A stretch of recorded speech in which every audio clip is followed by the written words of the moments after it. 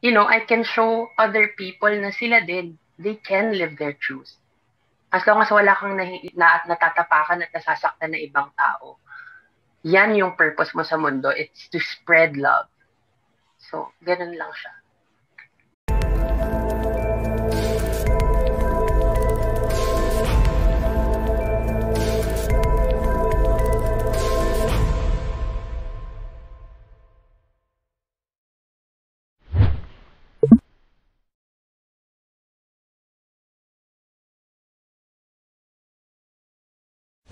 Yes, I'm a very religious person. I mean, I believe in God, and yun nga, yung pinagbasihan kasi ng movies, my own experience when I was in high school na, alam ni Kuya Nick to, kasi bilang press kaming dazers.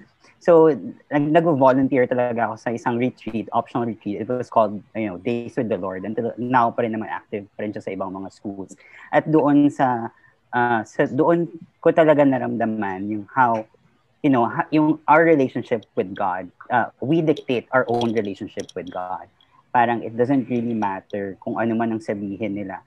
Basta kung ano yung pinaniniwalaan mo na yun yung totoo, na kumakapit ka sa Panginoon not because bakla ka, but because tao ka, na meron kang relationship sa Kanya. Kasi dun sa Days with the Lord, we call Jesus Kuya Jess. So that's how I always refer to him. Kuya ko siya. At ganun ko siya tinitignan. At feeling ko hindi niya ako ginajudge dahil lang bakla ako. Or ginajudge niya ako dahil mabuti akong tao. Diba? And I think that's what's important. And ayun yung gustong sabihin ng pelikula na parang, and even this series, na parang, despite, I think God, paniniwala ko talaga, na kinreate tayo ng Panginoon the way we are now. Diba? We are created to be like this. I was created to be gay, And hindi naman siya gagawa ng isang bagay na parang, 'di ba? Ikasasama natin, 'di ba? Mahirap maging bakla, pero kailangan mo siyang pagdaanan para mas maging, matatag ka sa paniniwala mo sa buhay, pati rin ang paniniwala mo sa kanya, na all things were created for a purpose. And that's what I want to ipakita sa pelikulang ito and sa series na regardless kung bakla ka, basta hindi question yung pagiging bakla when it comes to religion. It can coexist. Hindi porket bakla ka, hindi ka na pwedeng maging religious. Hindi porket bakla ka, kailangan mo ng, alam mo yun, disown si God kasi sinasabi ng mga tao dyan, kinukutan ka ng mga Bible terms against, homosexuality, diba? Hindi mo naman sila kailangan pakinggan. Basta alam mo sa sarili mo na wala kang ginagawang masama, it will shine through, at the end of the day. It's that relationship with the Lord. Yun. Dagdagan ko lang din yung sinabi ni Dolly. I think yes, siguro basic lang naman din kasi na parang God is universal, and then at the same time He doesn't discriminate. I think yun yung importanteng malaman din ng tao. So kung ano man ang preference ng bawat isa, He will respect that. As long as na wala kang ginagawang mali, as long as wala kang inagrabyado, as long as na minamahal mo pa rin yung sarili mo, I'm sure that na God will support you kung ano man din yung kung magiging preference mo, kung ano man yung magiging choices mo. Kasi at the end of the day, yun naman din yung importante na nagpakabait ka, naging tama ka, naging responsable ka, at kaya mo respetuhin yung sarili mo at kapwa mo. Thank you, sir. Hi, Miguel. Good afternoon. Hi, Jodi. Good afternoon. Yeah, to answer your question, well, what I know about the God we serve is that He is love. And He is the kind of God that doesn't condemn nor judge.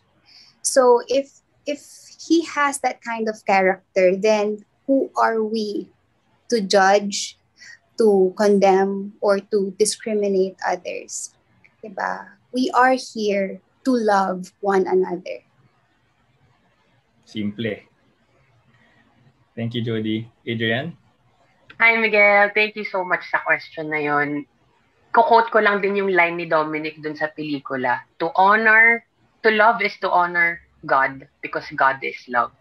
So in that sense, medyo pareho kami ng perspective ni Derick, Dolly. And ako personally, yung faith ko, marami ng pinagdaanan yan. I grew up in a conservative Catholic family. So I grew up hating myself because ayokong maramdaman yung mga natural na nararamdaman ko. I don't want to be attracted to boys kasi bawal siya. Narinig ko na bawal yun. So I grew up hating myself. And nung nag-college ako sa Lasal, dun ko natutunan yung iba-ibang soji, dun ko natutunan yung iba't ibang faith, iba't ibang paniniwala sa mundo. Dun ako naging liberal and naging atheist ako actually that time. Tapos, it didn't work out kasi fundamentally, I'm a very spiritual person. And so ngayon, umabot na ako sa pag-merge ng truth ko as a person and ng relationship ko with God and spirituality na because God is love and to love is to honor God, we have to understand that if only I had a choice, Miguel. If only I had a choice, I would just choose to be straight kasi mas madali maging straight. But I wasn't born that way. I have these natural urges and bakla ako eh. May feminine side ako. And I also have a masculine side and I embrace all those qualities about me and I think yung purpose ko is to live out my truth so that I can show other people na sila din, they can live their truth. As long as wala kang natatapakan at nasasaktan na ibang tao. Yan yung purpose mo sa mundo. It's to spread love. So, ganun lang siya.